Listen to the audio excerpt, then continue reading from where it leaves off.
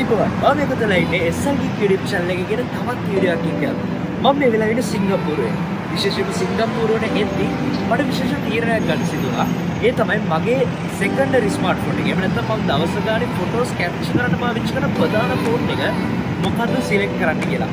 මේ මගේ අතේ තියෙන VIVO S1 Pro කියන phone එක. මේක mid range phone එක. සාමාන්‍යයෙන් මගේ අනිත් සාම්පුවේ ගොඩක් වෙලාවට තියෙන flagship එකක්. හැබැයි මේ phone එකේ flagship මට්ටමේ specifications එක flagship level එකේ camera එකක් කියනවා. ඇත්තට එක කැමරාවක් නෙමෙයි කැමරාස් කීපයක් තියෙනවා. ඉතින් මම හිතුවා ඒක නිසා සිංගප්පූරුවට ඇවිත් මේ සිංගප්පූරුවේ තියෙන ලස්සන VIVO S1 Pro එකේ කැමරාවෙන් ඕගොල්ලන්ට අරන් ඉන්න.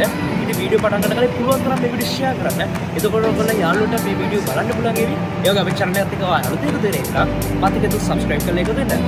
තවදුරටත් කතා කර අපේ සිංගප්පූරුවට එන VIVO S1 Pro කියන ෆෝන් එකත් එක්ක අපලව සිංගප්පූරුවේ ලස්සන කොයි වගේද කියලා.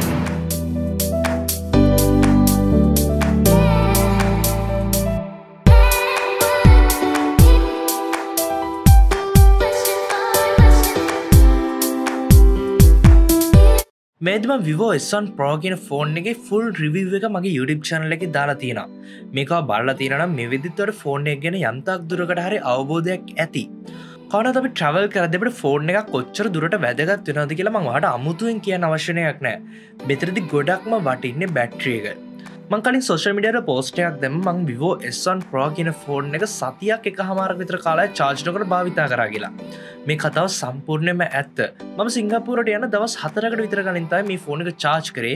ඒ වගේ සිංගප්පූරුවේ සතියක විතර කාලයක් ඉඳලත් මගේ ෆෝන් එකේ තවමත් බැටරි එක පොඩි ප්‍රමාණයක් කර ඉතුරු වෙලා තිනවා බලා ගන්න හම්බෙච්ච එක ඇත්තට මටත් පුදුමයක්. එතකොට මම ෆෝන් එකට SIM කාඩ් එකක් නම් පාවිච්චි කරලා නැහැ. හැබැයි Wi-Fi hotspot හරහා photos වගේ දේවල් share කරගෙන තියෙනවා. games වගේ සෙල්ලම් කරන්න පාවිච්චි කරේ නැහැ. music වලට පාවිච්චි කරා. ඒත් එක photos සහ videos capture කරන්න තමයි බහුතරයක් මේ ෆෝන් එක මම පාවිච්චි කරේ. මෙතනින් කොයි මේලයකවත් අදහස් කරන්නේ නැහැ මම වීඩියෝ කරගෙන හිටිය කියලා මේ ෆෝන් එකේ බහුතරයක් photos අරගන්න. කොහොමනම් මේ ෆෝන් එකේ බැටරි එක බොහෝ දුරට stand by විදිහට කියලා අපිට හඳුන් ගන්න පුළුවන්. සති එකමාරකට ආසන්න ප්‍රමාණයක් තිබුණා. ඉතින් ඒක නිසා hard use කරත් මම හිතනවා මේ ෆෝන් එකේ බැටරි එක වලට දවස් එකමාරක් දෙකක් පාවිච්චි කරන්න පුළුවන් වෙයි කියලා. මෙන්න මේකත් ඔළුවේ තියාගෙන අපි යමු වීඩියෝ එකට. වීඩියෝ එකේ ප්‍රධාන විදිහට කතා කරන්නේ VIVO S1 Pro එකෙන් මට ගන්න පුළුවන් වුණොත් සිංගප්පූරුවේ ලස්සන ඔයගොල්ලොත් එක්ක share කරගන්න. වීඩියෝ පටන් ගන්න කලින් ඔයා කැමති නම් මේ වීඩියෝ යාළුවන්ට දැනගන්න මතකද share කරලා දැම්ම පල්ලෙහාට like button එක click කරන්න. ඒතර වගේ යාළුවන්ට පුළුවන් හේවි VIVO S1 Pro කියන ෆෝන් එක ගැන තවදුරටත් වැඩි විස්තර දැනගන්න. ඉතින් ෆෝන් එකේ කැමරා එක ගැන කතා කරද්දී ඔයාලට මේ පේන කැමරා samples වලින් මට තේරෙනවා ඇති. ඔයාලට මේ පේන හැම කැමරා sample එකක්ම මම capture කරේ VIVO S1 Pro කියන ෆෝන් එකෙන්. මේ ෆෝන් එකේ අපිට megapixel 48ක quad camera setup එකක් බලා ගන්න හම්බෙනවා. පළවෙනි sensor එක megapixel 48ක්, ඒත් එකම f1.8 aperture එකක් අපිට බලා ගන්න හම්බෙනවා. ෆෝන් එකේ ප්‍රයිස් එකත් එක්ක ගනිද්දී 9,1.8 aperture කියන්නේ සෑහෙන හොඳ දෙයක්. අපිට low light photos capture කරන්න පුළුවන්. ආට තේනද මේ shots වල colors කොච්චර හොඳට මේ VIVO S1 Pro එකෙන් අරන් තියනවාද කියලා. මේක ෆොටෝ එකක්වත් capture කරන්න මම tripod එකක් use කරේ නැහැ. මගේ අතේ තියාගෙනම මම මේ photos හැම එකක්ම capture කරේ. ගොඩක්ම night photos අපිට capture කරද්දී සාමාන්‍ය tripod එකක් ඕන වෙනවා shutter speed එකත් එක්ක. හැබැයි මම මේ ෆෝන් එකේ කිසි විදිහට tripod එකක් පාවිච්චි කරේ නැති වුණත් ඔයාලට තේරෙන්නේ නැති night shots කරන්න මේ ෆෝන් එක සෑහෙන හොඳයි කියලා. මේ ෆෝන් එකේ dynamic range එක ගැන ගොඩක් සතුටු වෙන්න පුළුවන්. ෆෝන් එකේ කැමරා එක ගැන කතා කරද්දී ප්‍රධාන කැමරාස් 4ක් මම කලින් කිව්ව විදිහට එනවා. මෙතන megapixel 48ක sensor එක නිසා අපිට ගොඩක් detailed photos capture කරන්න පුළුවන්. මේ photos කොච්චර හොඳද කියන්නේ සමහරක් photos මම social media ඇතුලේ දැම්මට පස්සේ ඔයගොල්ලන්ගේ බහුතරයක් කියන්න ගත්තා මම මේ photos capture කරේ VIVO S1 Pro එකෙන් නෙමෙයි කියලා. නමුත් ඔයාලට සාක්ෂිත් එක්කම පේනවා. ඉතින් මේ හැම photo එකක්ම මම capture කරේ VIVO S1 Pro phone එකෙන්. ඉතින් මේ වීඩියෝ එකේ VIVO S1 Pro එකේ කැමරා එක ගැන මම honest review එකක් තමයි අරගෙන ඉන්නේ. wide angle කැමරා එක ගැන අනිවාර්යයෙන්ම කතා කරන්න ඕනේ. මොකද මේ ෆෝන් එකේ දෙවෙනියට අපිට megapixel 8ක අංශක 120ක angle එකක් අරගන්න පුළුවන්. ඉතින් wide sensor එකක් බලා ගන්න හම්බ වෙනවා. මේකත් එක්ක අපිට ගොඩක් ලොකු range එකක් capture කරන්න පුළුවන්. අපිට මොකක් හරි shot එකක් capture කරන්න ඕන නම් පසුපසට යන්නේ නැතුව අපිට එකම තැන ඉඳගෙන උනත් මේ wide angle එකට switch එකලා capture කරන්න පුළුවන්. මේකේ දෙක විශේෂම දේ තමයි මේකෙන් quality එක ගොඩක් දුරට හානි වීමක් බලා ගන්න හම්බෙන්නේ නැහැ. මොකද ගොඩක් ෆෝන්ස් වල ප්‍රධාන sensor එකකින් අනිත් sensor එකට switch වුණාට පස්සේ තරමක් දුරට quality එකේ ප්‍රශ්නයක් අපිට බලා ගන්න හම්බ වුණා. VIVO S1 Pro phone එකේ මට මේක බලා ගන්න හම්බුන්නේ නැහැ. ඒත් ඒ ෆෝන් එකේ megapixel 2ක macro camera එකක් බලා ගන්න හම්බෙලා. ඒත් එක megapixel 2ක depth camera එකක් බලා ගන්න හම්බෙලා. මේකත් එක්ක background එක blur කරලා ලස්සන portrait shots අරගන්න පුළුවන්. ඔයාලට මේ පේන ෂොට්ස් හැම එකක්ම අවතතා කියන VIVO S1 Pro කියන ෆෝන් එකකින් අරගත්තේ.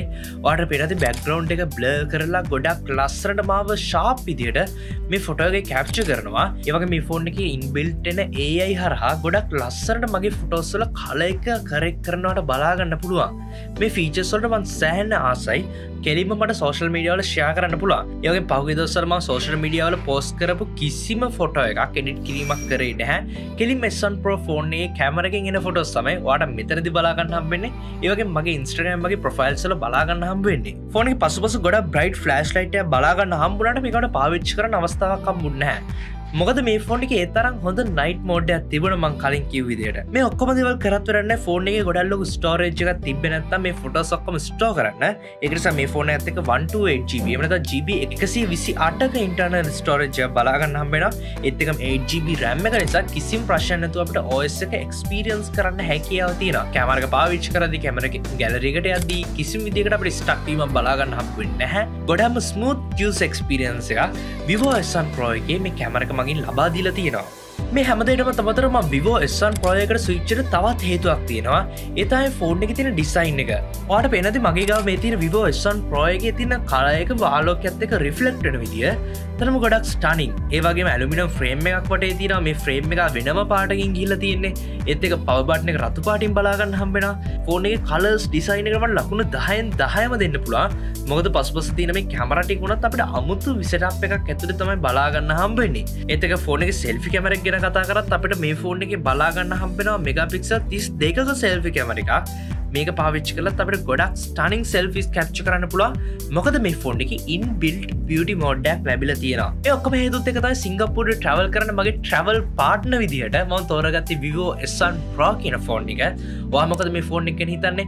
මේ ෆොටෝ සම්පස් කෙනා මොනවද හිතන්නේ කියලා අනිවාර්යෙන් පල්ලෙන් කමෙන්ට් කරන්න. වීඩියෝ ෂෙයා කරත් වගේ නොදන්න යාළුවටත් මේක දැනගන්න පුළුවන්. ඔයාලට තියෙන අදහස් යෝජනා ඕනම දෙයක් කතා කරන් පල්ලෙන් ඇතුලේ කමෙන්ට් සෙක්ෂන් එකේ. අපි ආයෙත් අලුත් වීඩියෝ එකකින් හම්බ වෙනකම් ඔයගොල්ලෝ හැමෝටම සුබ දවසක්.